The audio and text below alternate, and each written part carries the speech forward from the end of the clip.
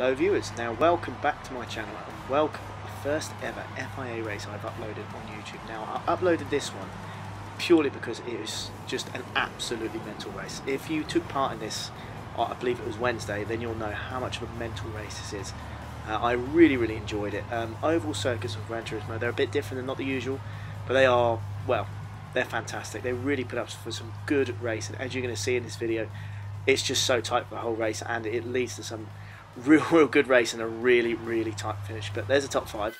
We don't care about the rest. Yeah, we don't care about that. So let's go into the action now. What I've done here is I've saved the replay on Gran Turismo, and then I'm just going to voice over this just to show you, the replay cameras, because they are fantastic. But I just wanted to get every angle from everyone's position. So here we go.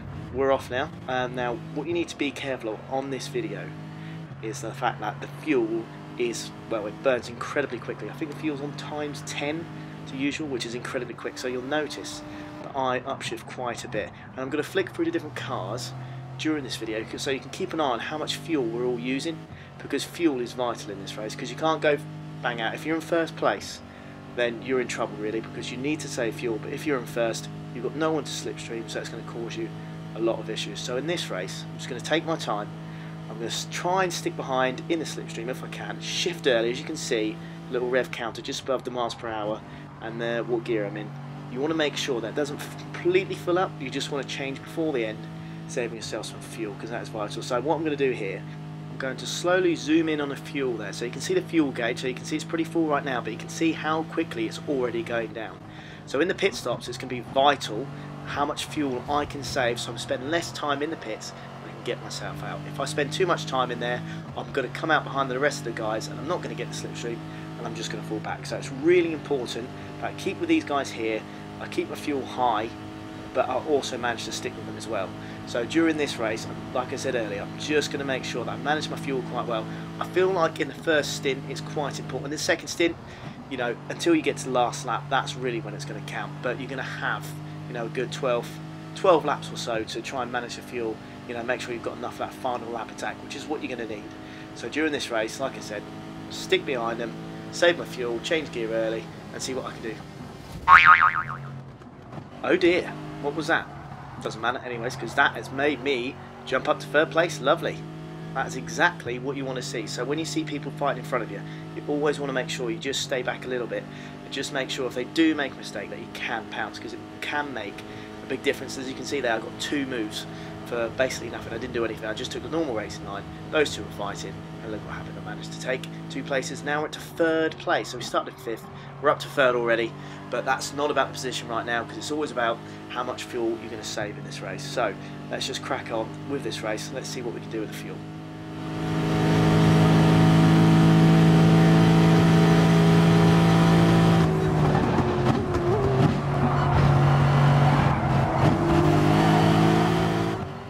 So folks, at this point in the race, I just want to quickly go through the different cars that are in the race and see what their fuel's like. So you can see mine right now, but if we start flicking through the other cars, you can see there's all sorts of different levels to see how much fuel people are saving compared to mine. But I'm also, as I go through the different cars that are in this race, I'm just going to show how close it is. This is 9th place after 4 laps. We're almost on the 5th lap. As you can see, look how close that is. It's ridiculous. Oval racing on Gran Turismo.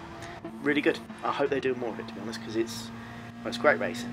And as you can see, even if you're back in 16th, you still get the feeling that you could get a good result even though you are this far back. So as you start to go forward again, I'm just going to take an eye on this Merc as he goes for a dive on the inside, and this hand decides to back out of it. Merc sticks on the inside. Just going to flick through these guys again, checking their fuel levels to see when they're out. But as you can see, as we go a bit more forward, as you can see, I have taken the lead of the race, which is not exactly what I wanted to do, but on that first corner I was just nailing the apex really well, which caused me to have a really good exit and made sure that I overtook the guys on the outside, because if you're on the outside in the first corner, you can't really go anywhere until you're back on the straight again, and it's too late and I've already taken them. So I've taken first now. Now what I ideally wanted to do was for this guy to overtake me, but what he did do is just kept nudging in the back of me. Now the idea of this is that so he can stick with me in first place and try and pull away from everyone else. That's the idea, and at the same time he's doing that, he's saving fuel. Now I'd rather be this guy instead of being in first, because I'm out ahead and I'm basically using more fuel than anyone else. So it's not the best situation to be in, but which is a strange thing to say when you're leading a race, but it's such a strange race this circuit was, and this FIA race is the last place you wanted to be really was in first with so early on in the race, because you didn't want to burn as I keep saying, you don't want to burn as much fuel as I am right now. So let's skip to lap 7 now. As you can see, I've dropped back to second place because, like I said earlier, I want to be the guy in second, pushing the guy along in first, so I can get some good speed and make sure that I'm changing my gears early. I've switched to the replay camera, which, as you can see, it just makes the racing look fantastic. I mean, you can almost see every single car there. I think you basically can on that straight. And the replay cameras on this game are beautiful. The angles you can get are fantastic. They're by far and away the best I've seen on a racing game, as you can see here. It just looks brilliant. It really, really does look super smart, super clean. Yeah, just superb from Gran Turismo. 10 out of 10 for their replays. It's brilliant, absolutely brilliant, and it brings out great content for you guys to have a look at. You can see the top 5 there, so close, really, really close. So we're starting to break away a little bit, which is a good thing. It's not a bad thing. If we can start breaking away from the people behind, then we will have a lot better chance than finishing in the top 5, which is where you want to be in these FIA races. If you're in the top split, which is what these are, I think they're divided into 3 categories. First, second, third split. I think we're in the 3rd split here. But anything in the top 5, you normally get over 200 points, which in FIA races is really, really good. I think over 200 points, then you can't be too disappointed in yourself, really. So let's just take this opportunity to have a quick rundown of what's going on so far. We've got Magic Mike in first, we've got me in second in the Lexus, Magic Mike in the Ferrari obviously. We've got the 2 French lads behind us. One is in the Renault, and it looks like the other one is in a Toyota. And then just sitting behind him in 5th place is Heisenberger in the Jaguar F-Type of all cars.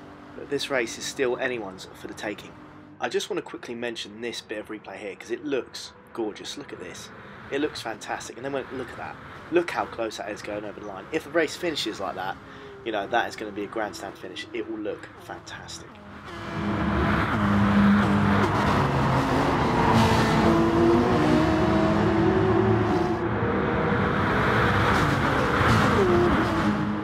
So now that we are 10 laps in, it's going to get to the business end now where people are going to start thinking about pitting. If you pit too early in this race, you're not going to come out behind someone else to get the slipstream so it can ruin your race. So you've really got to think about when the perfect time is to pit. I'd normally say about lap 12, 13, but in this instance, I'm just going to keep following the guy in the first to make sure I just react to whatever he does, basically. And because he's been in the lead now for the majority of this race, it means that when he goes and does his pit stop, he's going to be refueling significantly longer than what I will have to do. So that should bring me out in front and give me plenty of space ahead so he doesn't get the slipstream, so I can just try and pull away from the rest of the pack. But I just quickly noticed that Ozil there has somehow got himself a 10-second penalty. God knows what he's done for that. But the way penalties work in Gran Turismo is that he won't get that time added to the end. He'll have to slow down in an allocated spot on the track, and he'll have to slow down for 10 seconds. Now on a track like this, when you're doing about, on average, about 160 miles an hour each lap, 10 seconds of slowing all the way down to around 60 miles per hour, it's going to be worth more than 10 seconds. It's going to kill your race. He's out of it, basically. I'm sorry, but he's gone. There's no point in him continuing. If I'm honest, if I was him, I probably would have left, because there's no point. He's going to finish dead last after that. I don't know how he's going to get any sort of result with decent points from there, but there you go. So then, as we can see, we're now on lap 12. This is really getting crucial now. As you can see, my fuel's just over a quarter of a tank, so I've got a good maybe 2-3 laps left of me. Now, I know the Ferrari's been in the lead for a while, so he's not going to be able to survive for too much longer.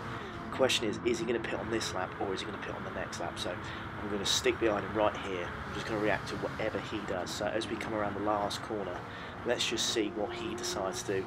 I probably would have gone in the pits to follow him, but no, he's decided to stay out.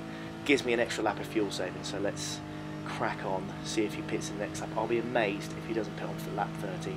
I don't know how he's going to get to even lap 40. I may have even got to this point, to be honest. I feel like his fuel saving's been pretty poor, been pretty shabby, because he's been in the lead for so long, but he's done really well to stay in the lead. As we have a look here, look at his fuel gauge. He must be coming in this lap. He can't do another lap.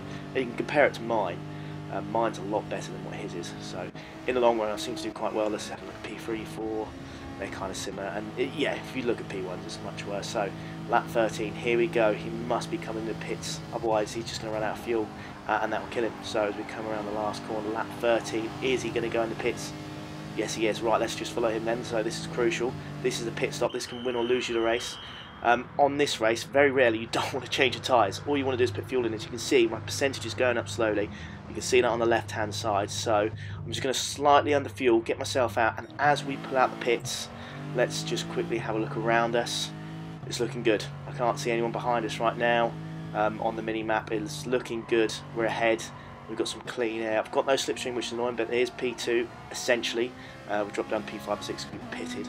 But GTS Willow, now earlier in the race he was about 7th or 8th, he wasn't really in it, but since Ozil got that penalty, he's done really well. He's stuck with us, he's fuel saved a lot, and now he's essentially gone up to P2. Ludo was the guy behind us, he's now dropped down a few places, and there's GTR Mike and Magic Knight, there he is right there. He's now in 8th, so if we skip back to me, look. So I've made up quite a lot of time compared to the guys behind me. Now it's crucial that I managed to stay ahead. As you can see, the other 3 players that didn't pit on the previous lap have now pitted. So I've now essentially taken P1, currently P2, as Coach X has decided to stay out. How much longer he stays up for, I don't know, but he's done very well because he's on lap 15 and he hasn't decided to pit yet. So we'll see what happens. I am theoretically P1. I've just got to wait for him to stop. But GTS Willow here, he's going to desperately try and get into my slipstream. I'm going to try my best to break it, but it's going to be really hard because I've still got the idea that I could run out of fuel. So I need to make sure that I'm not a dick, race well, and don't abuse 5th and 6th gear basically, and keep it nice and calm and collected, and make sure that I take the victory. So as you can see, the German has gone in the pits now. He's just about to come out, but he's done very well. Look, he's coming out there, so he's essentially P2 now for staying out a bit longer, so he's done very well there.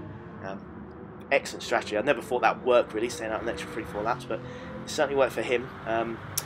The idea now is that these guys keep fighting behind me and I can just pull away, fingers crossed. But next few laps are going to be crucial. If I can keep them on my slipstream and they keep fighting, then we'll be away. We should take the victory, which is going to be nice. A victory in a top split would be lovely. I haven't had one in a very long time, but on this track I feel like I'm doing really well. I've managed my race perfectly, to be honest, but yeah, let's see what happens in the next few 6 or 7 laps. So yeah.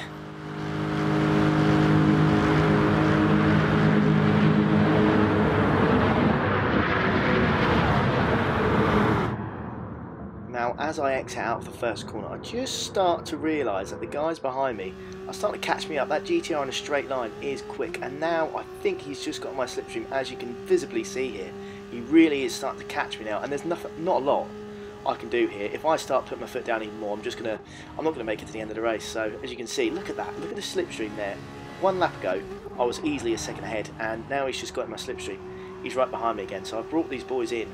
Unfortunately, my strategy has not worked because I've not been able to pull away, and this is just going to mean that the top 4, we're just going to be fighting it right to the very end. It's lap 18, we've got 6 laps left. Let's see what we can do. So he goes on the inside already. I'm going to stick it to the outside. I am now just going to stay behind him for the next couple of laps because I want to save my fuel, because I went ahead just to see if I could really pull a gap. I couldn't. It cost me on my fuel, so I'm going to have to make sure that now I spend the next couple of laps saving up again to make sure that I can have enough for the final attack, which is what I ideally want. So this guy in first now is going to be using more than what I am. So let's see what happens. The top 4, I don't know, maybe a second between us, which is just absolutely crazy. To think you're 18 laps into a race and the top 4 are just separated by about a second or so. Crazy, absolutely crazy. But here we go. Lap 19 now, so just 5 laps to go. It's going to start getting quite tense soon. You're going to see a lot of people getting desperate, you know, making desperate lunges, desperate moves to make up those final positions. I just really want to stick with this guy at first now. I do not want to lose this guy's slipstream. The problem with my car compared to the 2 Nissan GTRs is their top speed is really good. Mine is good, but theirs is, they're one of the fastest cars in the game, top end wise. They're really quick, so if I lose the slipstream, I'm going to fall back quite quickly. So let's quickly jump aboard with me then, see what I'm doing. I'm just behind him here in 5th gear, getting up to about 160, 170 miles an hour. I'm going to jump to the guy in first. He's on about 170, 178 miles per hour. Jump back to me, I'm on 180, so even though I've got that slipstream, the top speed of that GTR is so good that I can't really do anything about it. And as we look in 5th place, you can see we've pulled away now. So it looks like it's just going to be a battle between us in the top 4. So let's see how this plays out. I'm a bit nervous for this one because I've really done well, I think. I've managed the race superbly.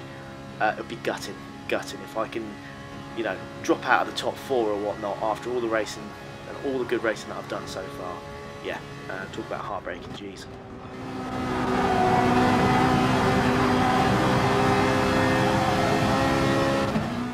So, as we enter lap 21, just 3 laps to go. The German lines me up here on the inside, I'm on the outside.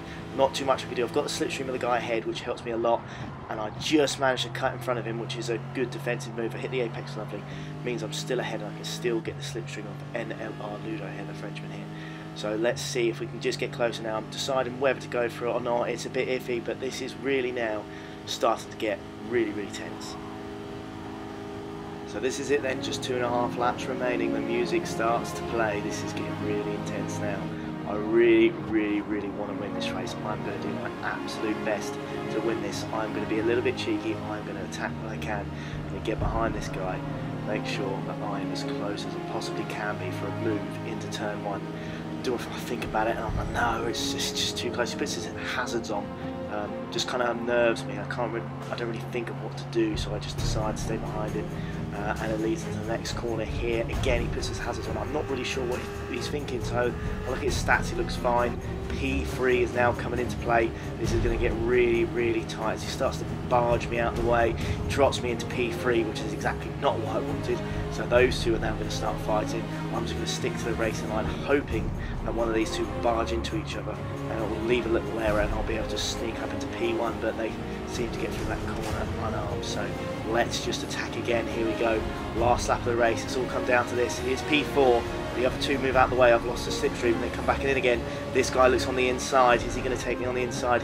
He is just about to get past me. So now I'm on the last lap. Now suddenly down to P4. This is not looking good, and we start to barge as we really want the slipstream from the guys ahead. So we really start fighting. He barges me to the right, I barge him to the left. I want to get the slipstream, so now I've got it. I should be able to pull away. As you can see, I've just got the slipstreams now. Here we go. 2 corners to go. This is it. So we get up to the last corner. I go for the dive bomb on the inside. I've got it. I've got these two here. I've got on the inside. That's exactly where I want to be. I'm going to be on the last straight. Here we go. It's going to be a drag race all the way to the end now. Come on, let's see if we can win this. Oh no, I've run out of fuel. I have fucking ran out of fuel. There it is. Oh my god. I don't fucking believe this. I've finished in P3 after all that hard work. Somehow I finished in P3. One of the guys ahead must have got a penalty. But after all that, I finished P3. I ran out of fuel. So let's just watch this replay then as we look back at lap 23 with just 2 corners to go. Last corner here, I managed to get up on the inside.